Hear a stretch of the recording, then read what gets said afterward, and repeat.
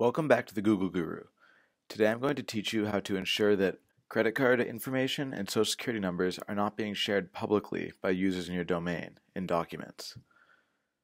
So as you can see here, I've created a document that contains a social security number and a credit card number. If you look in the top right corner, you can see that this document is shared publicly.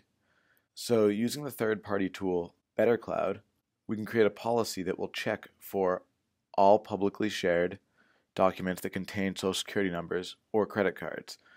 This will save you the time of going through every document and reading through it and seeing what its contents are and then changing the permissions manually. So what we'll do is we'll go into our email, go into the apps launcher and select BetterCloud. Once in BetterCloud, we'll go to the Google Apps section, then we'll go to Policies and select Drive. We'll click Create New. So we would want this policy to apply to everyone on the domain.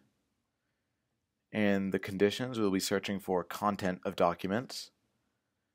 And the first condition would be for payment information.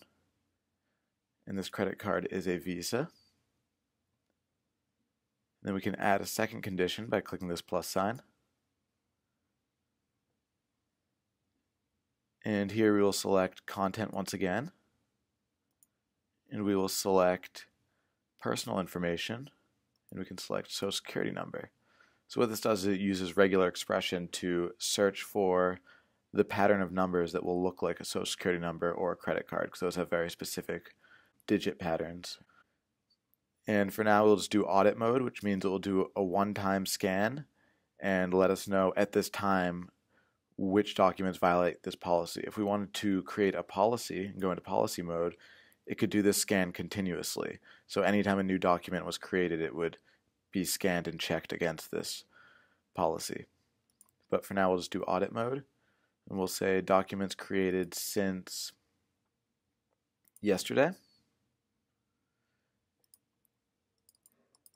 And we will name this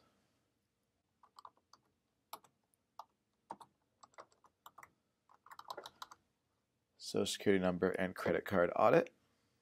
Click Save and Run.